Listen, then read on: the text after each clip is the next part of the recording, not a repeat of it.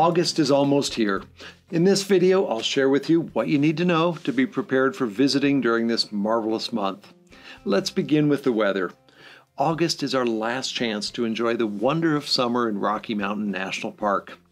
Summer is such a short season up here, especially high up in the alpine zone, where there's often only about 40 days of warm weather each year.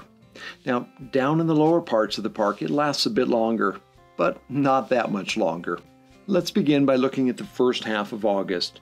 During these first 2 weeks, it is generally warm and can even be quite hot, especially in the lower elevations.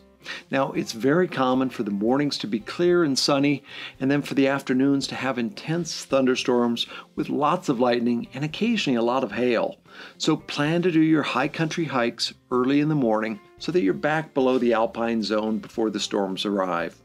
Now, these storms normally clear around dinner time, and so the evenings are often very pleasant, making it a great time to get out for a walk or for a short hike. Now, most years when we reach the second half of the month, it feels like someone flipped a switch to change the weather. Almost overnight, it changes from hot and dry to cool and often rainy. Now, this isn't always the case, but this is generally what I've seen happen over the last 20 years that I've lived here. The second half of August is really the start of autumn, particularly in the alpine zone.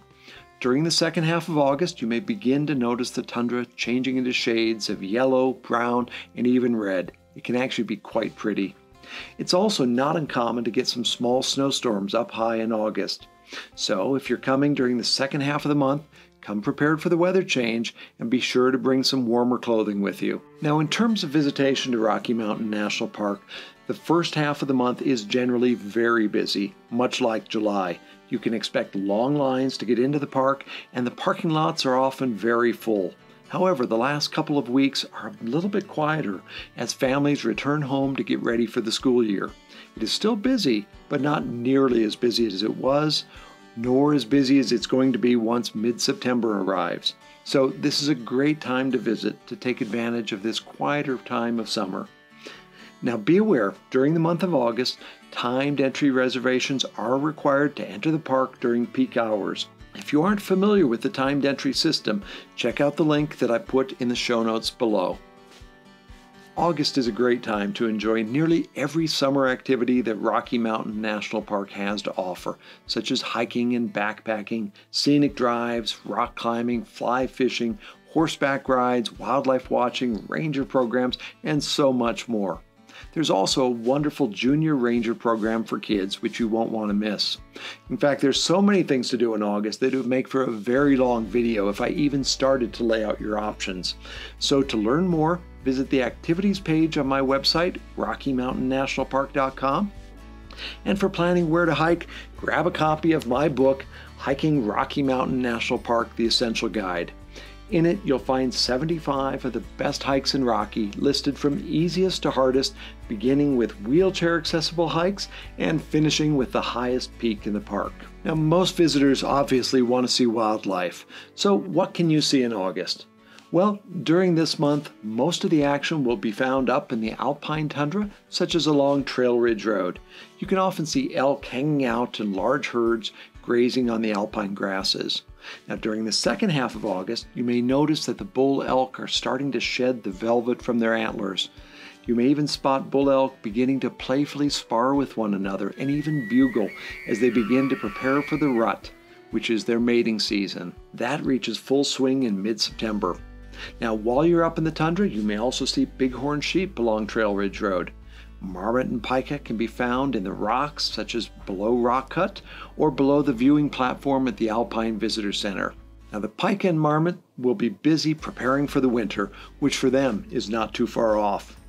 At the lower elevations of the park, such as the meadows, you can often find coyote, deer, and other wild creatures, while moose can be found in the marshy areas and shallow lakes. Did you know that over 60 different species of mammals call Rocky Mountain National Park their home? Well, just remember to keep your distance from all animals, both for your safety and for their well-being. This is their home. It is illegal to feed wildlife or even to approach them, so bring binoculars and watch them from a distance. If an animal turns to look at you, then you're beginning to make them uncomfortable and you're too close, so back up. Well, this gives you an overview of what it's like here in August.